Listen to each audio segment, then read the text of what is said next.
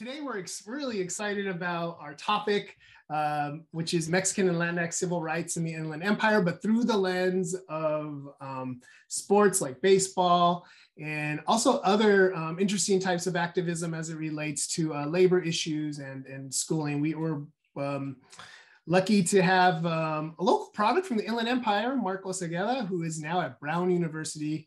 And we'll introduce him and the scholarship that he does in a few minutes.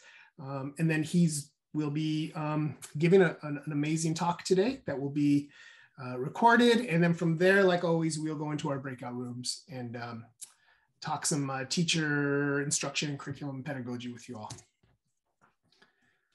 All right. We always want to start by acknowledging that we're on Tongva land here in Los Angeles, and that UCLA is on Tongva land. And I'm in Whittier, and I'm currently on Tongva land as well. And so the acknowledgement is letting our folks know that Tongva Gabrielino peoples are the original caretakers of this unceded land that was originally known as Tobangar, which is the Los Angeles basin to the southern Channel Islands.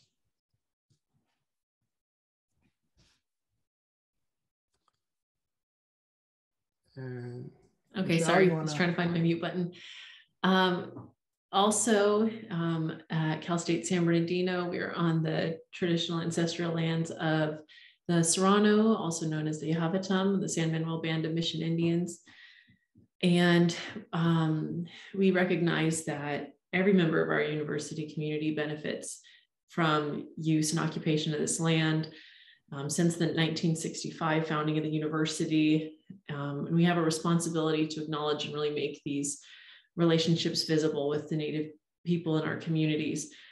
I am currently in the Temecula Valley, and that's the ancestral homelands of the Luiseño people.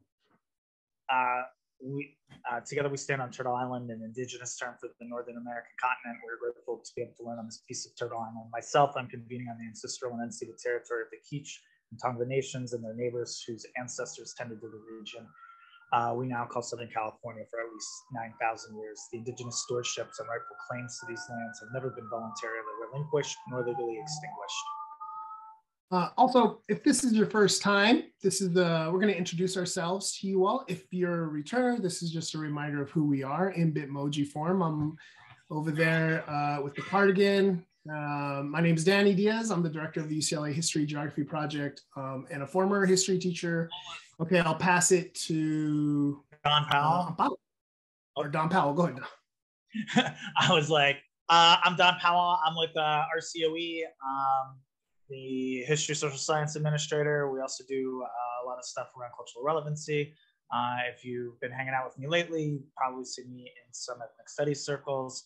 And yeah, just excited to be here. And we're also joined by a couple of other folks. I'm Amparo Chavez Gonzalez, and I am a teacher coach and a lead facilitator for the UCLA History Geography Project, and I'm very excited to be working with all of you today. Cindy. Well, Cindy, I think your audio is. Cindy is our associate director. She's an amazing associate director. She does some amazing work in ethnic studies and history education. She has a master's in Latin American studies. She was a former teacher. I think she taught everything that she could possibly teach during her years in the classroom. She is, look for her in the circles where you find scholarship as well, because Cindy is recently published and I think is working on something else to be published, which is really cool. And go ahead, Michelle. Okay, and I'm Michelle Lorimer. I teach at Cal State San Bernardino. I do a lot of work with our pre-credential history, social science students, and do a lot of other work with teachers in the Inland Empire and around California. So I'm happy to be here. I'm a historian with my focus is really on California history, Native American history, and now also teaching history. So related to that, on the next slide, We are working at Cal State San Bernardino in the history department to establish a community partnership with Riverside County Office of Education. So I just wanted to take a minute or two to promote this. And if anybody on this call or anybody watching it on recording is interested in participating as we develop a leadership team, we'd really love to hear your input. So this community partnership is working to establish a history, social science program for the Inland Empire based in Cal State San Bernardino's history department and Riverside County Office of Education. Currently, we're doing a lot of work with our pre-credential teachers in the history department to build curriculum for some local history projects. Right now, we're working with the California Citrus State Historic Park to build some lesson plans and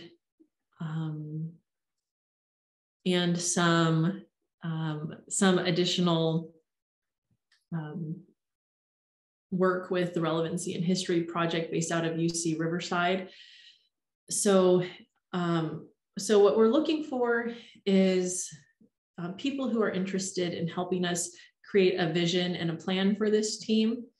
And then also, if any of you are interested in working as mentors for some of our pre-credential students, I received a community partnership grant from Cal State San Bernardino that will provide honorariums to some teachers who will just help guide some of our students, read over some of their lesson plans that they're constructing and just see if they're realistic, how they might implement them in the classroom, if there are some things that you would like them to improve on.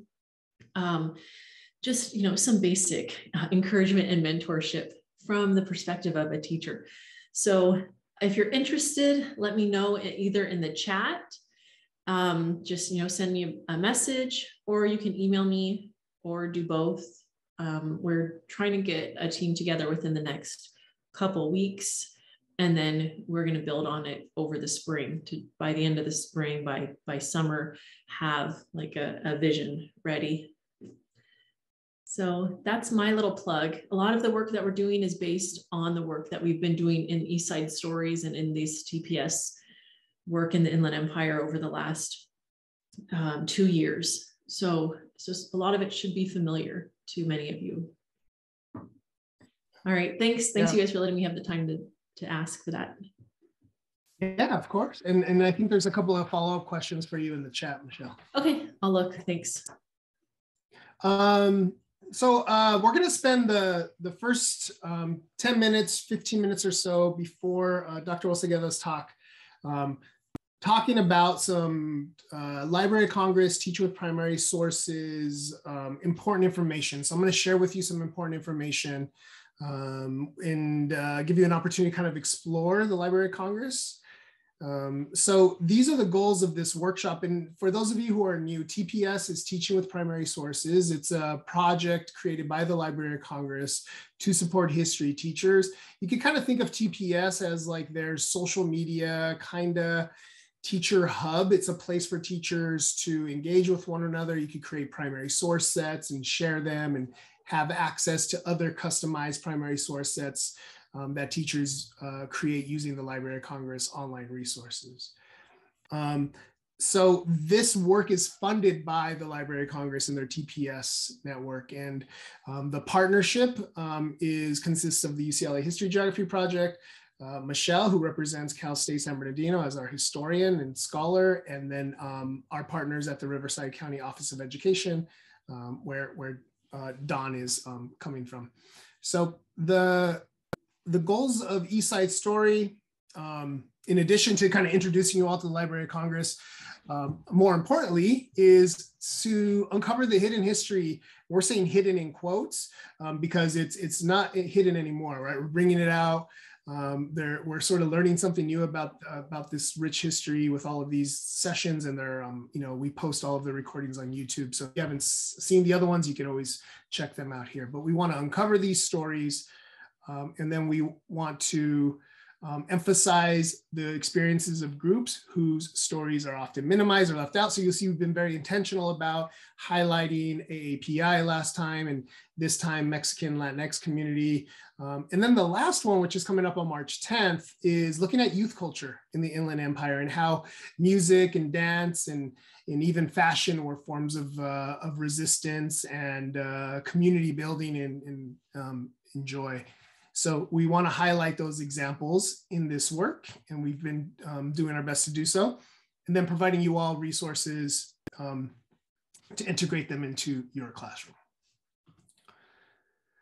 Okay, again, and if you have any questions about any of this in the chat, just please ask, and I'll do my best to respond, or somebody on my team will definitely have the answer for you. So let's go ahead and jump into this overview of the Library of Congress and this network. So I'm not going to tell you what the Library of Congress is. You know what the Library of Congress is. It's the National Archives, right, for the United States, and it's home to a massive amount of different types of documents and sources and books. And they have started to focus, well, it's not started, they've been doing this for a while, but they now have a bunch of resources for teachers. They understand that history teachers are always looking for sources. So the TPS network, which was created by the Library of Congress, includes classroom materials and primary source sets, and even directions on how you can use primary sources, or instructions on how to use primary sources in the classroom, which were really helpful about 10 years ago or 15 years ago, when a lot of that work was just maybe 10 years ago. It was starting to be done. I think you all are probably really familiar with using primary sources in your classroom at this point. The website also has some really cool primary source analysis tools, from anything to doing oral history projects to analyzing newspapers. There's handouts and tools on the website as well. And then there's all these options to explore different facets of the TPS network in the Library of Congress. They have different collections, they have exhibits, they have some really cool music source sets that's just audio. So there's like some really good things on this website, and they've recently updated and had like Google search in their on their webpage, so you get better results, and then opportunities to engage with other teachers through the TPS network. So what time is it right now? 4:20. Okay, so let's go maybe 5 to 8 minutes. And I want you all to engage in a Library of Congress scavenger hunt. And let me see if I could click this. Are you all able to see what I'm loading? Somebody gives me a thumbs up. It looks a Google Doc. All right, thank you, Mark Anthony. So this is what this looks like, and there's a chat there's a link that's in the chat. And if you all can just kind of go through this isn't being graded and you don't have to complete it, but it's just an opportunity for you to start like digging into the Library of Congress website in preparation for a lesson that you want to create. Remember, there's an option as part of this series to design a lesson using the Library of Congress TPS template, which I'm going to talk about in our next session. You can use that template to design a lesson, and if you submit that lesson, then you will you'll get a stipend from us, or I think in the form of a gift card, Visa gift card or Amazon gift card.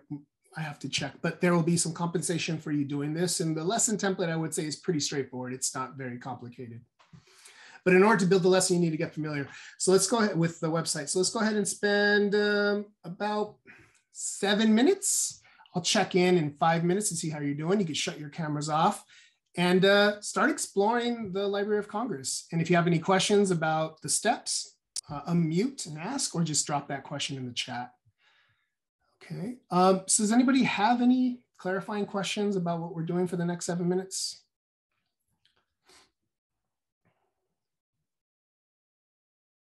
Okay, great. So go ahead, explore, and I'll touch base with you. I'll check in with you all in about 5 minutes to see how you're doing.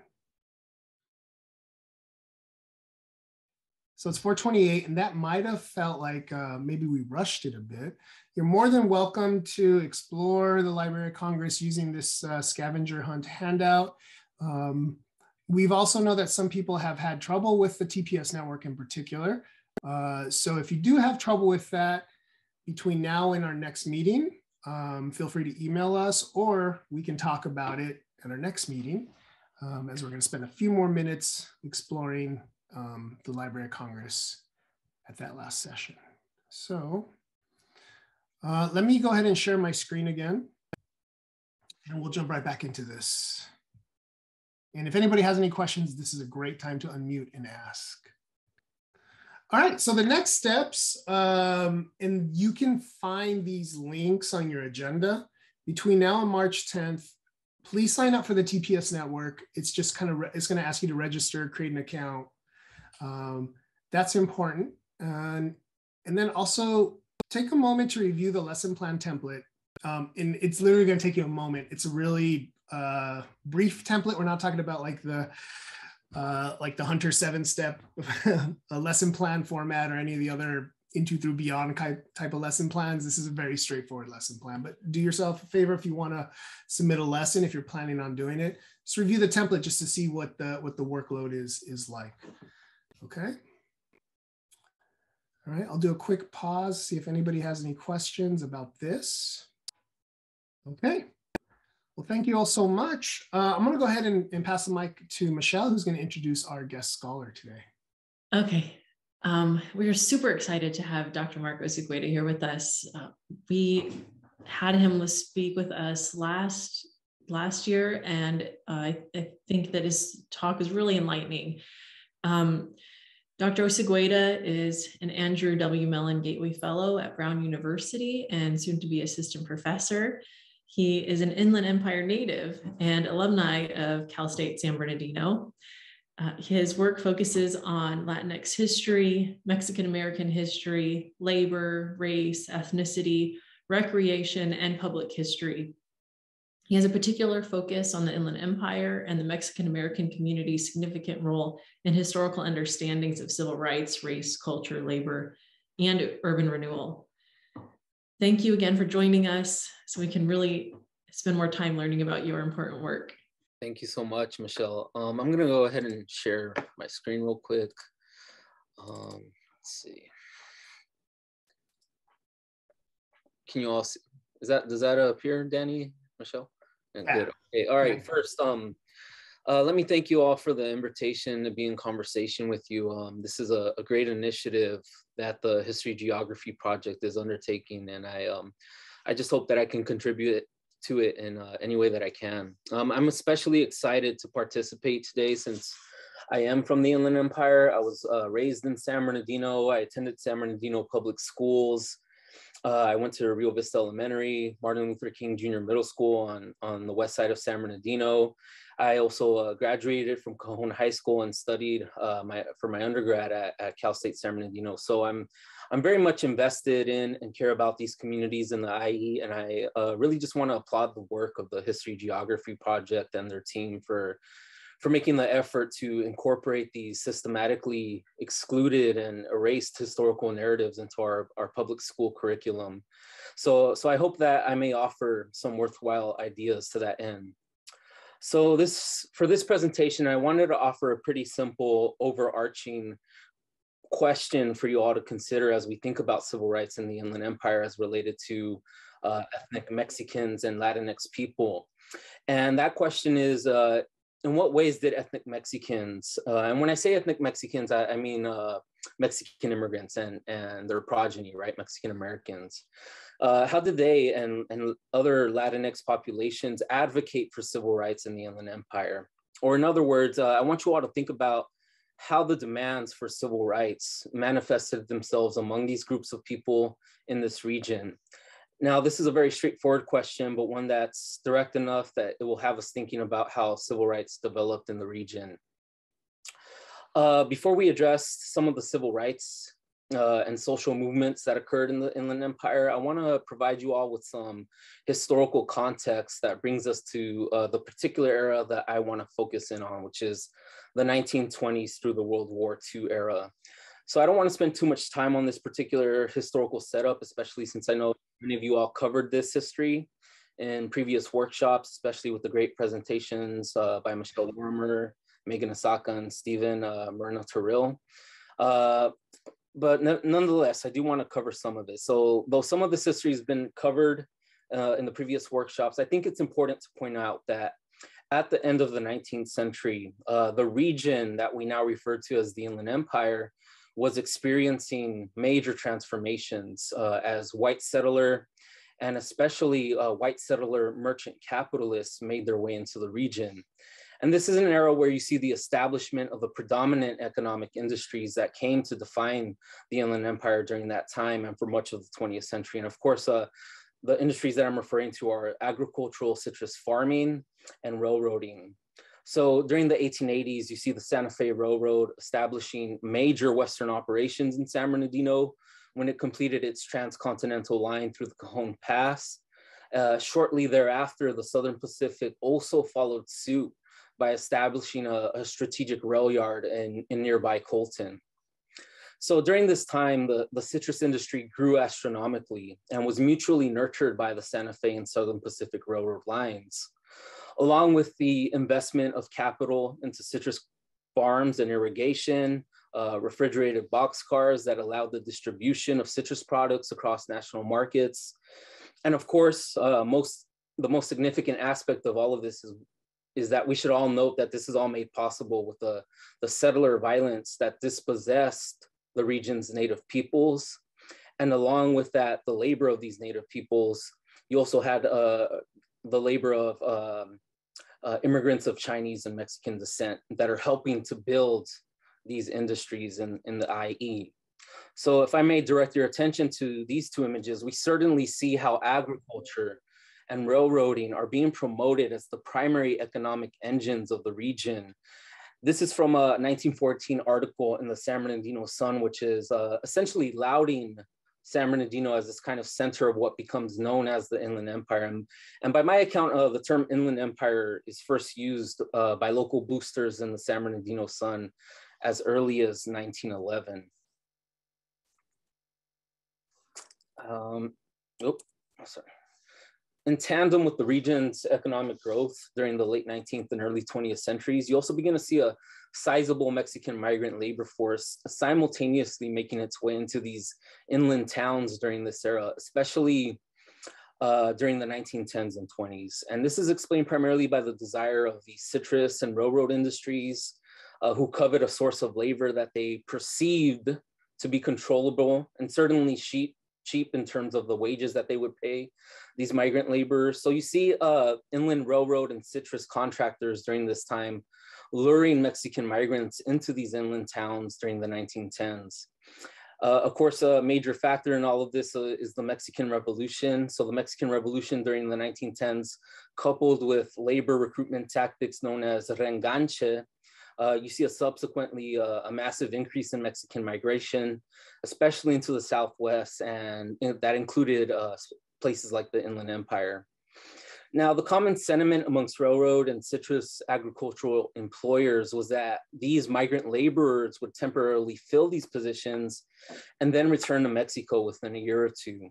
By 1920, however, Mexicans, on the contrary, they began planning routes within the Inland Empire towns that they were working in. So you consequently see during this time period, the late 1910s, the early 1920s, the emergence of colonias and segregated barrios in places like the west side of San Bernardino, the northern ends of Corona, in places like Casablanca and Riverside, South Colton, and you'll see Mexican communities forming in Redlands, Ontario, Cucamonga, and Pomona as well. Historians such as Matt Garcia, Jose Lamillo, most recently Genevieve Carpio, they've explored these histories. So I definitely recommend that you all seek out the work of these scholars if you want to better understand some of this history. And of course, my forthcoming book will also look at this particular history as well. So if you take a look at these population figures in this slide, you can see that there's a sizable native-born Mexican population by 1930 in places like Ontario, Pomona, Redlands, Riverside, and San Bernardino being the largest by far, right? So once Mexicans begin to permanently settle, they immediately encounter racial segregation in housing, schools, labor, and in public spaces. Here, for instance, is an example of a segregated Mexican school in North Corona in 1920 at Washington Elementary School. These schools were essentially established for Mexican children to attend so that they would not, as educators during the time alleged, local school boards at the time alleged, diminish the education of some of the white pupils and their white counterparts by holding them back through supposed language barriers. Of course, there are a slew of other justifications that are very much parallel of the anti-Mexican nativist sentiments of the time that was being applied to kind of exclude Mexican children from attending integrated schools. Here's another example of a Mexican-only school in the Inland Empire. This is Ramona Elementary. This is a class photograph from 1947, and this image here, it kind of allows us to visualize how this segregation looked like. And the history behind the school is that in 1926, San Bernardino School Board constructed a building for Ramona Elementary School. It intended to use it as a vocational training facility for Mexican children. So this type of segregated schooling was actually very commonplace throughout the Southwest. Historian Gilbert Gonzalez has shown by the mid-1930s, these types of schools were so prevalent that roughly 85% of school districts in the Southwest segregated Mexican students.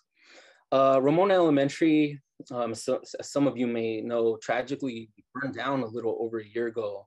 I don't think there was any part of the building that was salvaged, unfortunately. So that was a heartbreaking loss for the residents of San Bernardino, who many from the community actually remember Ramona fondly, right? Despite it being a segregated school, they actually really remember it fondly as being one of these sites in the community where a lot of them formed formidable memories in.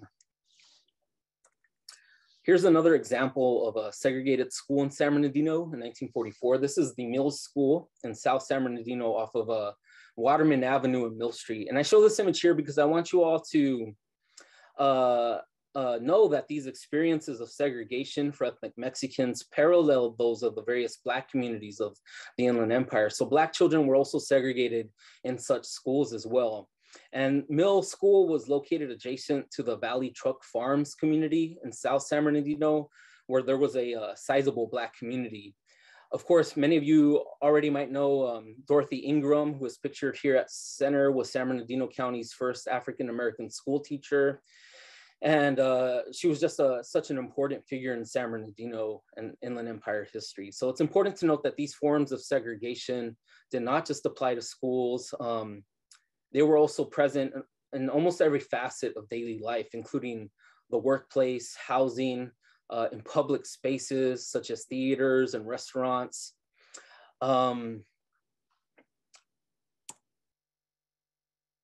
want to turn your attention now to this particular image to give you a very clear instance of how Mexicans in the Inland Empire united to advocate for their rights. And this particular example is of how they did so in the workplace. This image here is perhaps of the first Mexican workers union formed in the Inland Empire.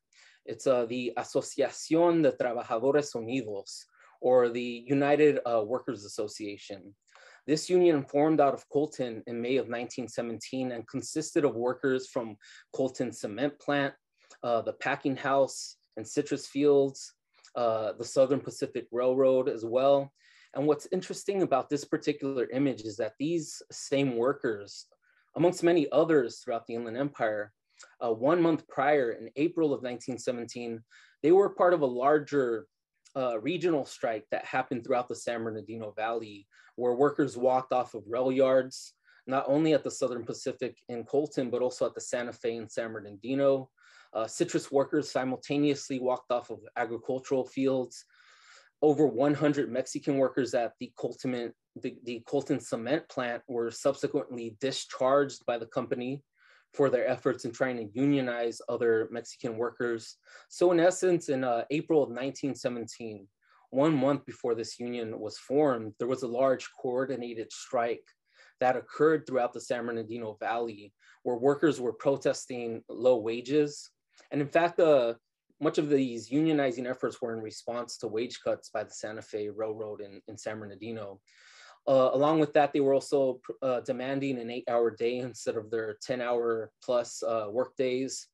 They were also protesting the dangerous conditions that many of them faced within the workplace.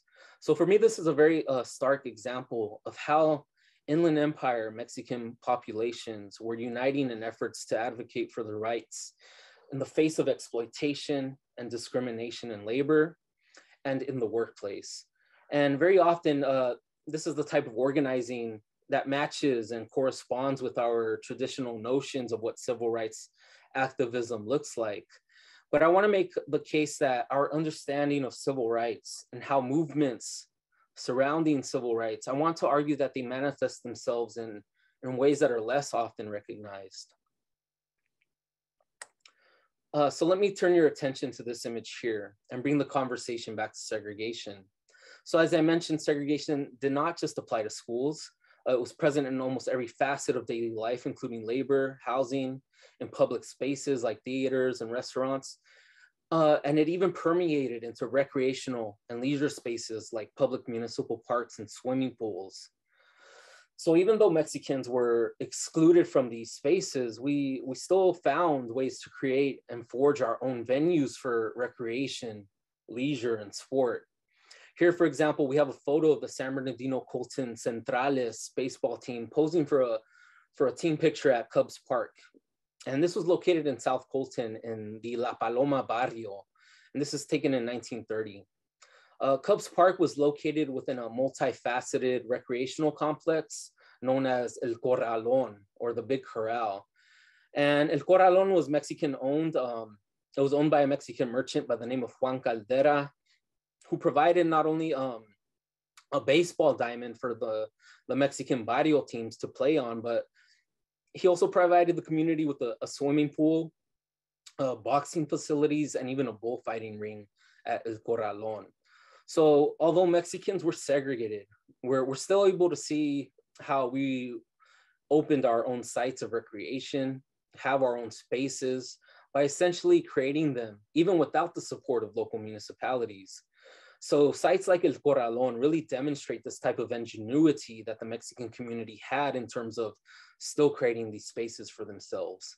And this team photo here is an early example of the barrio baseball and softball teams that played within a network of other Mexican teams across the Inland Empire. Here's a picture of the swimming pool that was located at El Corralón. I really love this picture here. It shows the Mexican community swimming, enjoying a day. As you can see, this is it's a community event. People here are having a blast, and you even see this band here on the right of this image playing live music. I also argue, that access to these types of sites, these recreational and leisure sites, was probably one of the most coveted public spaces for any community. It was a site to kind of break from the laborious work week, to have a sense of community, to make memories, and primarily have a site for joy, right? And so these recreational and leisure sites are really important to keep in mind when we think about social movements and civil rights. Here we have an image of the San Bernardino Colton Centrales at the San Bernardino Santa Fe Railroad Yard. As you can see in this picture, this is also quite an event. Here you see the Centrales playing a team from Veracruz, Mexico. This is actually the Cordoba Cafeteros, which is actually a professional team that still plays the day. So you can see these games, although they operated regionally within the Inland Empire, you also have these transnational instances where local teams from the Inland Empire are playing against some of the Mexican teams from Mexico, right? was pretty common to see Mexican communities clear out their own fields, make their own makeshift baseball diamonds, as they were limited in their options in terms of access to local public parks. One example of how Mexicans kind of DIY'd some of these baseball fields can be seen here in this 1947 image of a decommissioned army truck pulling a train rail to clear and drag a rocky field before a game on the corner of Arrow Highway and Hermosa Avenue in Rancho Cucamonga. Now, this field is what some of the barrio locals called Yonke Stadium. It's a play on words on Yankee Stadium, obviously, but also Yonke is Spanish slang for a junkyard as well. So there was some humor in the way they also approached these games. Here's another image of Yonke Stadium in Cucamonga, one of the games. You really had a widespread community effort go into these games, which were often played on Sunday afternoons. They would often attract hundreds and at times thousands of spectators from the barrios. It was a weekly tradition for many people to get out of Sunday morning mass, head out to watch their local baseball or softball teams play. And really it was a significant cultural gathering as well. You had food vendors that would sell Mexican food. Occasionally you had live Mexican music being played at the games. And you also had a Spanish language play-by-play over the megaphones at the games on occasion as well. And in this image here, we can see a sobador was also on hand. Sobador is basically a masseuse. And so for many of these weekend warrior baseball players, they had to keep in mind that they worked during the week. So at times they would have these sobadores on hand to make sure none of the players would hurt or rub or hurt their ankles, right? So they would rub their ankles if they twisted it, so that they could ensure that they could return to their jobs at the railroads or at the citrus fields the following day. So very much an important cultural site as well. I'd like to cycle back to this image of the Corona, Washington elementary school that we saw earlier, because I want to point out that this photo features future players for the Corona Athletics, which included Natividad Tito Cortez, who's in the back row, 6th from the right, and Ray Delgadillo, who's 5th from the right. So Ray and Tito Cortez, these two were amongst the first players for the all-Mexican team known as the Corona Athletics, which were one of the more well-known teams from the region. Here's Tito Cortez on the left of the Athletics posing for a photo.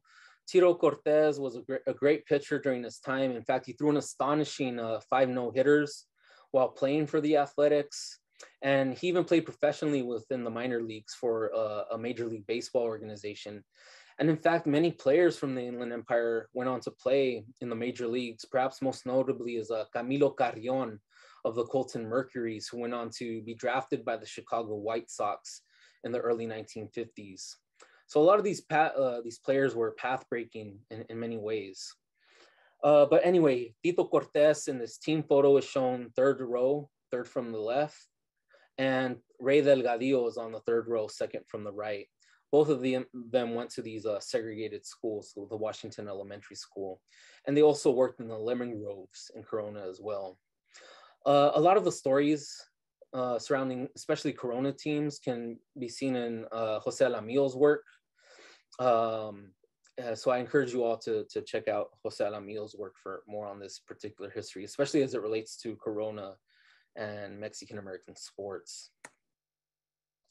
Now, women and girls also played the game.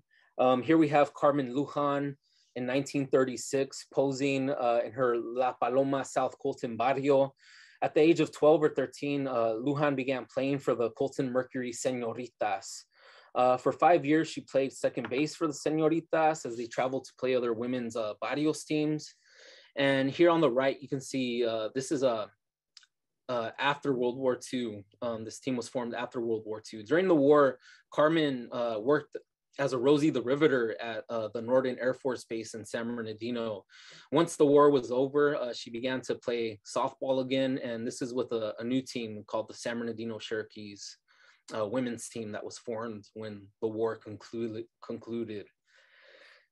I wanted to share this because I'm extremely proud about this. In I've done research with the Latino Baseball History Project at Cal State San Bernardino, and Carmen Lujan was very generous. Her family was very generous in donating her uniform from the 1930s when she played for the Colton Mercury Señoritas to the Smithsonian so that it could be showcased and preserved in perpetuity at the National Museum of American History. And it's actually on display now at their national exhibit called Playball, Latinos and Baseball.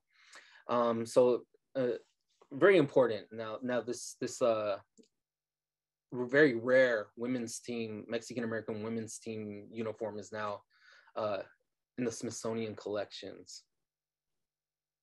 Here we have the San Bernardino Raiderettes. The San Bernardino Raiderettes were sponsored by the Catholic Church. You often had businesses, Mexican-American owned businesses sponsoring these teams as well. So it was really a crucial community effort to support these teams. And this is the San Bernardino Raiderettes. You can see here, they're wearing these Levi's jeans. Many of them, they borrowed them from their older siblings. And it was really kind of a DIY family and community effort to even provide such equipment as uniforms or baseball gloves. But this is a great image that I love from San Bernardino's west side. Here are the Casa Blanca Busy Bees from the 1940s on the left, and the Corona Debs on the right. This is a Meatloaf Cafe baseball team from the late 1940s.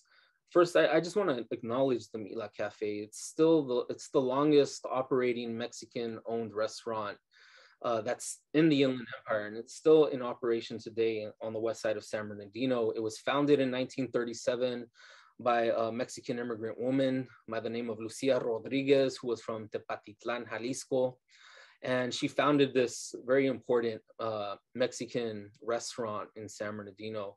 But the restaurant also played a crucial role in supporting these baseball and softball teams as well. I want to single out a player here, Cruz Nevares, on the top row, second from the left. Cruz Nevares was born in Mexico, was brought to the US as a child, grew up in San Bernardino's west side, played for the Meatloaf Cafe team, and he also served in World War II as a combat medic. And in fact, he actually fought at the famous Battle of Normandy when he served in the war. Upon his return, after the war concluded, he played for this Meatloaf team. Eventually, he used a lot of his organizing and leadership skills that he gained from the sport to become an integral member of the community and an activist for Mexican-American civil rights. Here you see Cruz Nevares on the far right here, while he was stationed in boot camp in Texas for boot camp for the Army.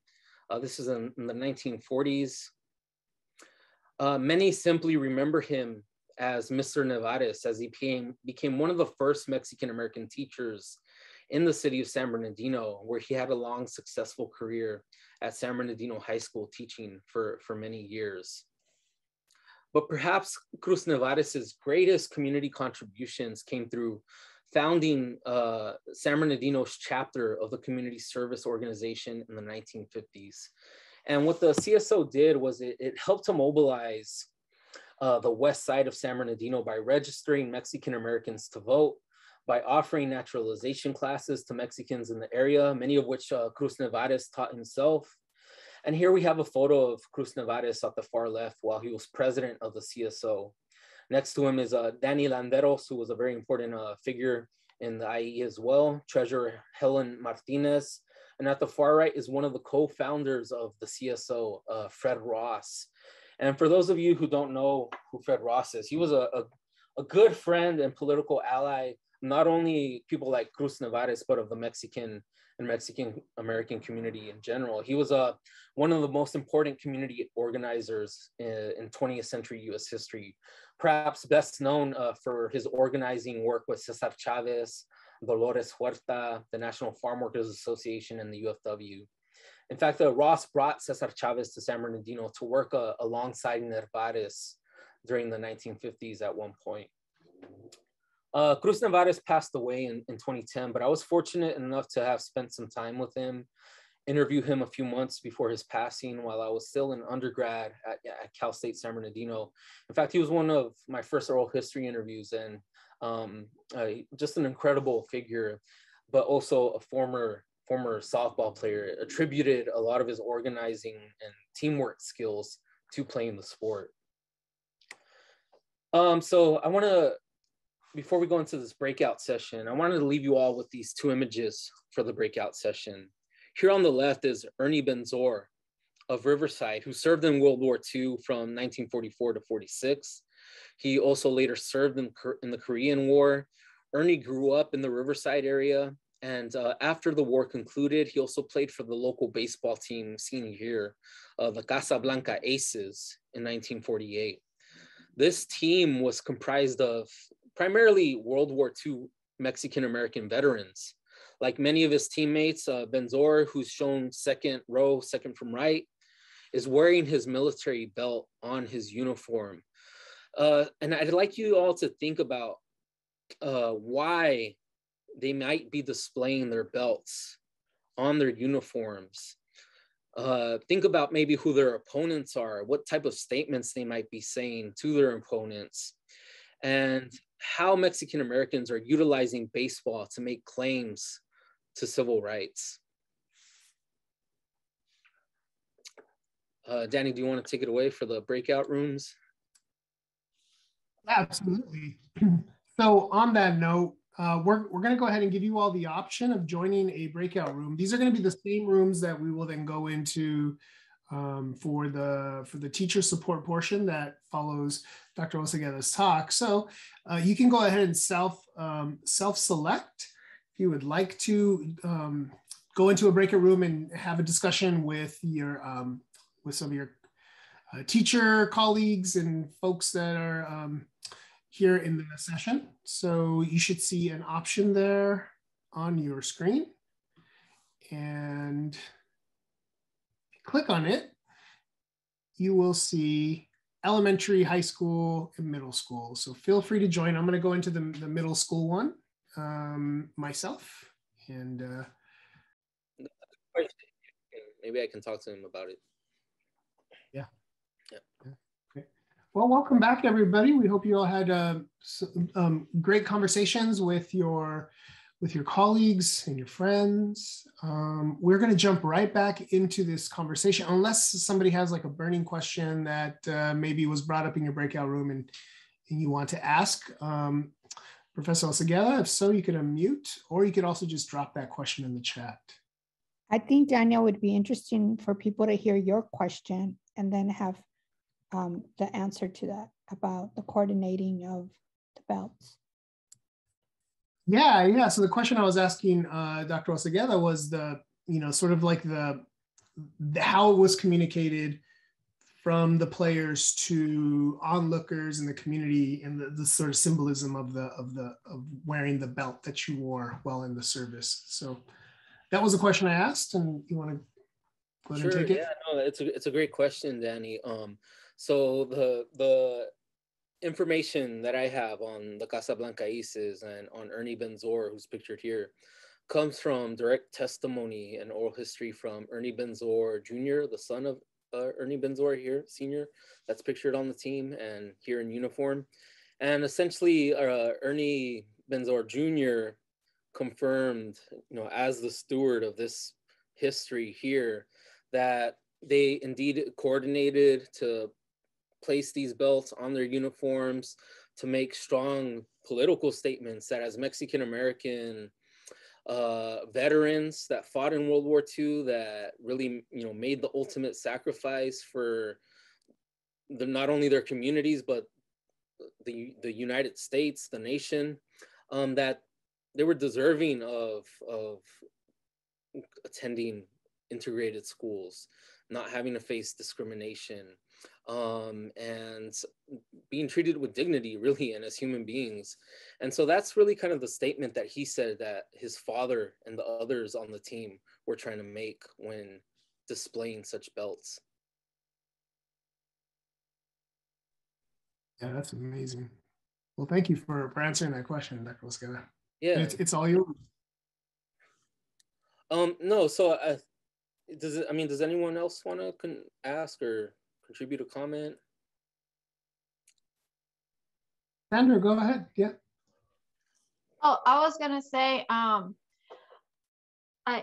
family, we're 4 generations military, and going from World War II until present time. So I believe the reason why they're wearing the belts, as you know, as it was said, it was a show of patriotism and pride.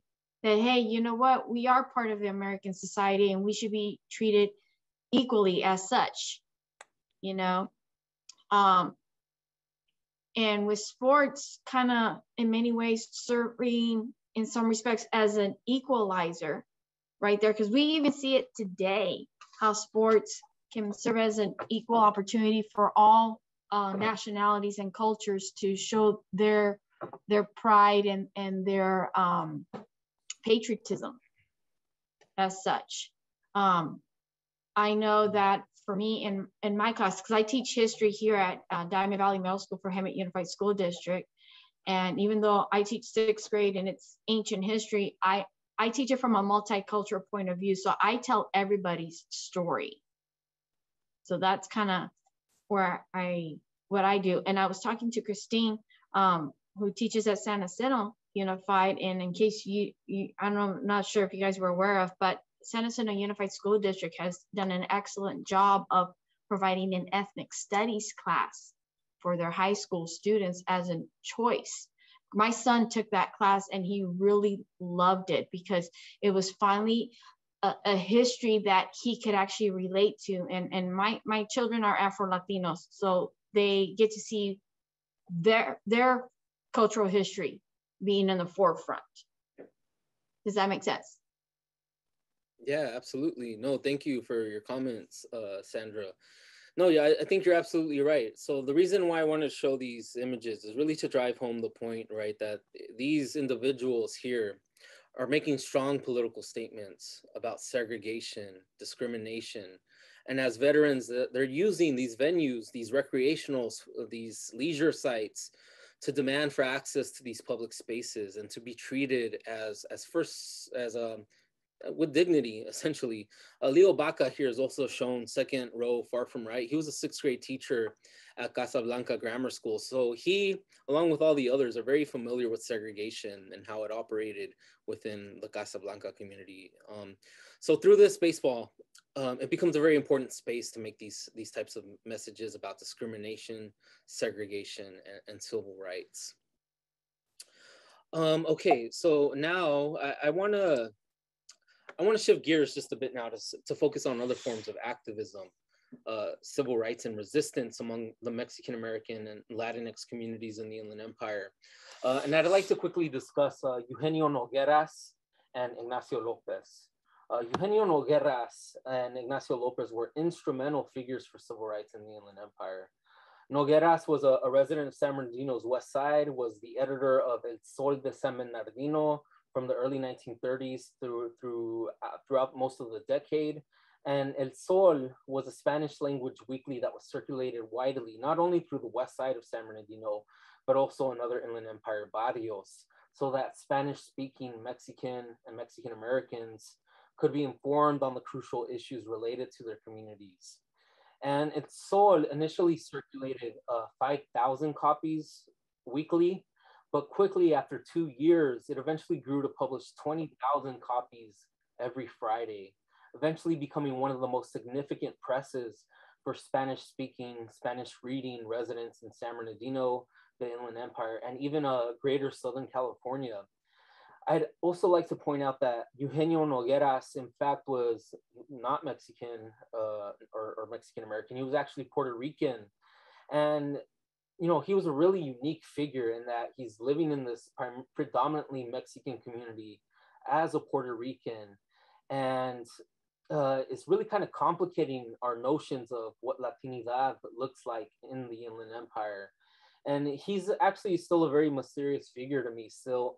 There's very little that's available on him in archival records, but he was quite interesting in that El Sol became this weekly venue to broadcast important information regarding civil rights, discrimination, and other news in the IE's Latinx population.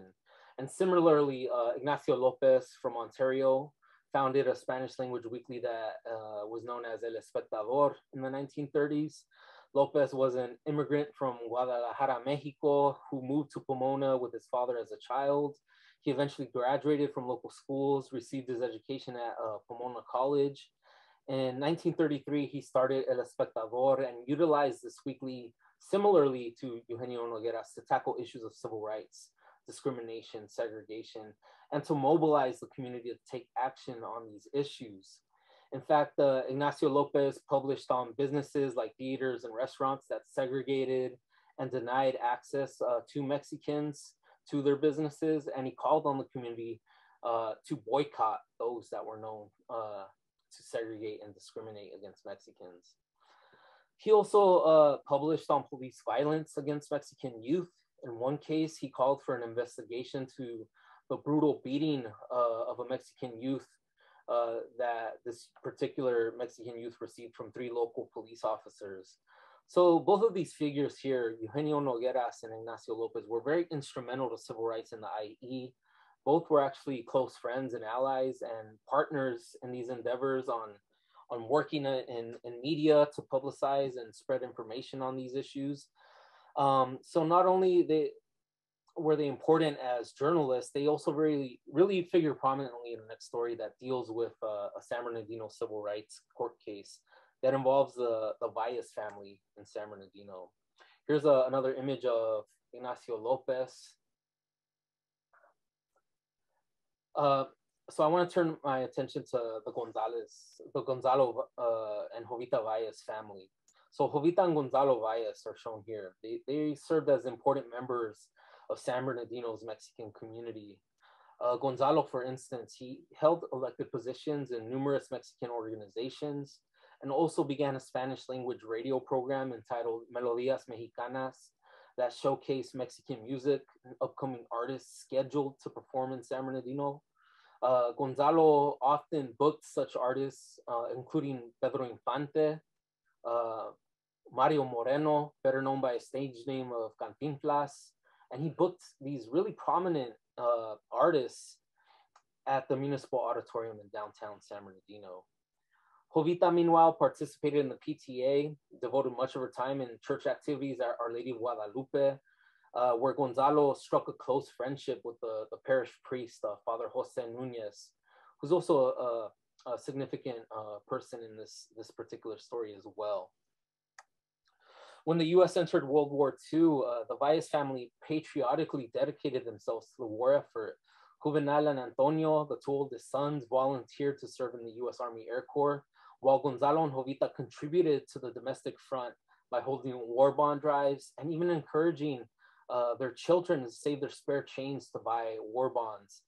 In 1943, for example, 11-year-old Ruth Valles bought a $25 war bond after saving money for almost a year. And here on the image on the left, you can see Ruth Valles buying a war bond, holding a hammer. She's going to break her piggy bank open in this image to buy a war bond.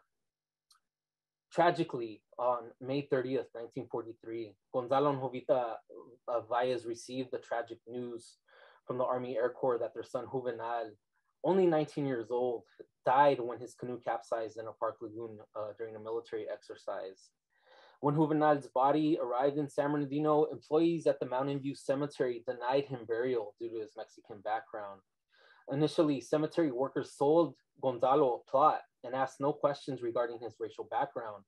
Gonzalo apparently avoided the cemetery's racially restrictive covenants because he passed visual markers of racial difference since he had a lighter skin complexion. However, Gonzalo, when he brought Jovita to view the plot, her darker complexion aroused suspicion from the cemetery staff. They promptly asked them if they were Mexican. Gonzalo confirmed that they were, and this revelation led to the cemetery's sudden and unexpected decision to cancel Juvenal's burial only 1 day before the funeral. Gonzalo and the Mexican community immediately resisted the cemetery's stance, including the Spanish language newspaper editors Eugenio Nogueras and Ignacio Lopez, who published about the refusal of burial in their papers. After extensive collaboration with the Spanish language press, the Catholic Church, and through the support of white allies like Congress member Harry Shepard, the cemetery finally agreed to bury Juvenal, and a funeral was held on June 10th of 1943. Judith Valles, the youngest daughter of the Valles family. Some of you might recognize the name. Judith Valles was the mayor of San Bernardino, elected in 1988, re-elected in 2002. This is actually was her older brother. And here in an oral history interview that I conducted with Judith Valles, she stated, "My brother's body was in our home for what seemed like a very long time. Must have been about 2 weeks, but there he was in his coffin in our living room. At times, my father would open the coffin and allow people to come and see him." So this is this very traumatic incident that occurs regarding the Valles family. After the terrible ordeal that the Valles family experienced in getting Juvenal buried, only 2 months passed when their youngest son, Mike Valles, was refused admittance into the Paris Hill Park swimming pool in San Bernardino. Mike had rode his bike with his friend to the plunge as well, and he was told to come back on the Mexican day to swim. Segregated swimming pools were typical during this era for people of color throughout the US. They couldn't swim at public pools except for one day out of the week, usually the day before the pool's scheduled cleaning. When Mike Valles returned home, told his parents of the incident at the Paris Hill pool, Gonzalo's outrage deepened given the continued discrimination directed not only at the Mexican community, but his family as well. Eventually, Gonzalo once again teamed up with Ignacio Lopez and Eugenio Nogueras, along with the local Catholic parish priest from Our Lady of Guadalupe, Father Jose Nunez, to sue the city of San Bernardino for their role in segregating public parks and recreational facilities. Ignacio Lopez contacted a Jewish American Los Angeles-based attorney by the name of David C. Marcus to represent the defense committee and pursue legal action against the city of San Bernardino. And one of the reasons he had to go to Los Angeles to get an attorney was that no local attorneys in San Bernardino would dare challenge the city of San Bernardino, many of them who were friends with the city council members and mayors. So he had to go outside of the community and contact David C. Marcus. On September 17th, 1943, Father Jose Nunez, Eugenio Nogueras, Ignacio Lopez, and attorney David Marcus appeared before a federal court judge, Leon Yankovich, and filed a class action lawsuit on behalf of the Mexican residents of the city, arguing that as taxpayers and citizens, they were entitled to use parks and recreational facilities, and that to deny them access was unconstitutional under the 5th and 14th Amendments. This case was filed as Lopez versus Seacom, and Judge Yankovich directed Mayor William Seacom of San Bernardino to show cause for the pool's segregated facilities. Attempting to explain the pool's admission policy, the mayor stated that cleanliness and hygiene served as the primary admission qualification and that no racial ban existed for admittance into the Paris Hill plunge. Ignacio Lopez and Father Nunez strategically ran an admittance trial to test this rationale that the mayor gave. There's a lot of eugenics and public health and racist public health logic being applied here by the mayor, but Lopez and Father Nunez, they come together and they have 3 children purposefully, neatly and cleanly dressed before arriving to the pool. Accompanied by the priest, Father Jose Nunez, the children approached the entrance to swim when the pool manager predictably refused them entry and made no reference to their hygiene as basis for non-admission. Ignacio Lopez reported on the incident and stated, "Last Tuesday afternoon, Nunez and the Mexican children of his parish were refused admittance to the San Bernardino Municipal Plunge because they were Mexicans. They were refused the use of a swimming pool that displays a bronze plaque that says no one is to be refused admittance because of race or color." So through this test, the defense committee, Father Nunez, the Valles family, they essentially dismantled Mayor William Seacom's hygiene rationale, right? They came with essentially 3 children dressed to the nines. And as a result, Judge Yankovic issued a permanent injunction restraining city officials from barring Mexican Americans from recreational facilities in late December of 1943, thus becoming one of the earliest successful class action legal challenges to desegregate public facilities in US history. So in a very, very important court case is Lopez versus Seacom, and it occurred in San Bernardino. This was also similarly to how I showed there was black students that were segregated. There was also almost 20 years earlier, the Black community and the Mexican community were experiencing the same thing. So here you have Frank Johnson, who was a Black resident of Riverside. And in 1921, when his daughter wasn't allowed to swim in the Fairmount Park plunge, he similarly protested this ban. The city responded by building and opening a segregated park near the Black community in Riverside, Lincoln Park, and it was on the east side. It was built in 1924. So this was, though the park at Fairmount was not desegregated, he was at least able to have a pool built for the Black community by the city of Riverside. But I just want to show this because it really parallels these experiences of segregation in the IE. Perhaps one of the most important takeaways from the swimming pool case in San Bernardino is that Lopez versus Seacom represented an early legal battle that set precedent for a larger movement within Southern California and throughout the country that sought to dismantle segregation. So for instance, news of the victory in San Bernardino made waves in Southern California's Mexican communities. It eventually caught the attention of Orange County residents, Gonzalo and Felicitas Mendez. The Mendez family, along with 4 other families, they subsequently contacted the same attorney in the San Bernardino case, David C. Marcus, and they hired him to represent them in their effort to desegregate public schools for Mexican children. Now in March of 1945, Marcus filed another class action lawsuit against 4 Orange County school districts for their role in segregating Mexican children. And in this case, Marcus expanded on the same 14th Amendment argument and legal strategy that he implemented in San Bernardino in the swimming pool case. And of course, this particular case, Mendez versus Westminster, it becomes a very influential case, right? Many of you are probably familiar with it. It's connections to the landmark Brown versus Board of Education decision in 1954. And it becomes a case that leads California to desegregate schools throughout the state. However, though this case, Mendez versus Westminster, is properly acknowledged for demonstrating the role that Mexican Americans played in desegregation of public schools at the national level, the narrative surrounding the case needs to be further complicated. And I argue that Lopez versus Seacom, the swimming pool case, sets a very important legal precedent for Mendez versus Westminster. And you can see here, Judge Denman, who was a circuit court judge, what he says in Mendez versus Westminster, and he directly references the San Bernardino case, the priest, the 2 journalists, Ignacio Lopez and Eugenio Nogueras, and he cites it as being essentially a huge influence in the Mendez decision. Additionally, the fact that San Bernardino's defense committee eventually targeted the mayor, council members, the police chief, it becomes a very important case that targeted these daily gatekeepers of white supremacy in San Bernardino and the Inland Empire. So it's very important, especially given that the production of race in many cases rested upon the discretion of people like cemetery staff workers, right? Or pool workers.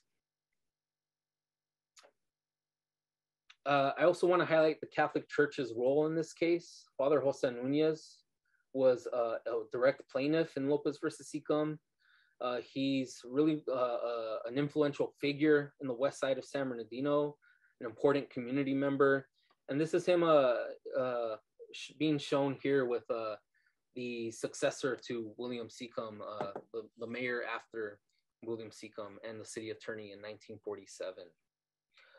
So I just want to conclude, this is an important case, Lopez versus Seacom. It really kind of allows historians, educators to reimagine Southern California Mexican-American history, with spaces like San Bernardino and the Inland Empire as integral components to that narrative that we think about when we think about civil rights and social movements.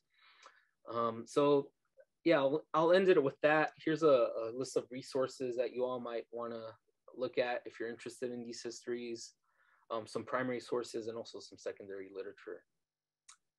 Yeah, so thank you so much.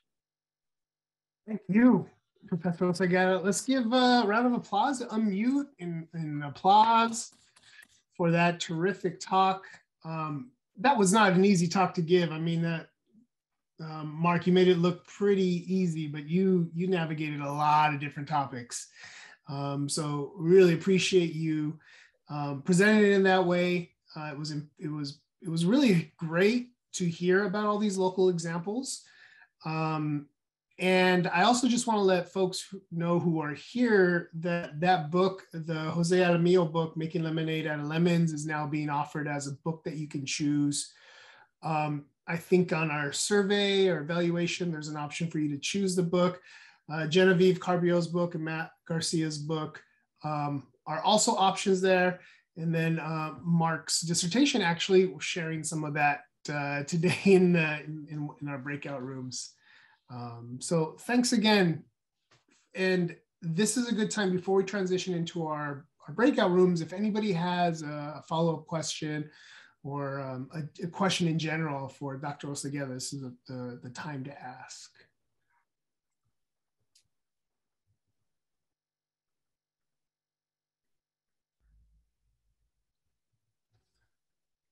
Well, yeah, so we're just hearing excellent work, another great scholar from Christine. So thank you so much, Mark. And we are going to transition now to our breakout room. So we have a very small group here as we're winding down towards the end. So this is going to be nice and intimate and allow us to engage us in good conversations. So folks who are here that are elementary teachers are going to be joining our colleague Amparo. And she is going to show you some terrific resources and some great materials for you. If you're a middle school teacher, you're going to be joining me. And we're going to be doing some lesson plan brainstorming together using this topic and some of these resources. And if you're here for you're a high school and ethnic studies teacher or high school or ethnic studies teacher, you're going to be joining Dawn in the high school breakout room. Okay, so go ahead and self-select, and I'm going to jump into my breakout room, and all of us are going to do that, and we'll see you in those breakout rooms. Amparo, did you want to take this, or did you want me to take Sure. this last part? I can do that. We were just wondering how the sources today and Professor Oseguera's conversation with us was helping some of you rethink, reimagine how you approach teaching Latinx history in your courses. If one or two of you want to put something in the chat or unmute yourself, we'd love to hear. It also helps us to know if what we think makes sense to you, right? So please, if you can share with us, we'd love to hear from you. Well, there was like some really good, I don't know if Sandra or Christina, if they want to talk, but there was some really good conversation happening in our breakout room about it's just kind of like some of these stories and how they parallel these larger themes in U.S. history. And then the question about like how many more of these stories are out there that we're not aware of. And to piggyback to what Danny was saying, a true historian or history teacher would actually make the extra effort to find that extra information to present it to the kids, okay, to their students. Because I know for me, since I do teach history, but I do teach it from a multicultural point of view, so I tell everybody's story, okay? And I've had consciously made that effort for many years.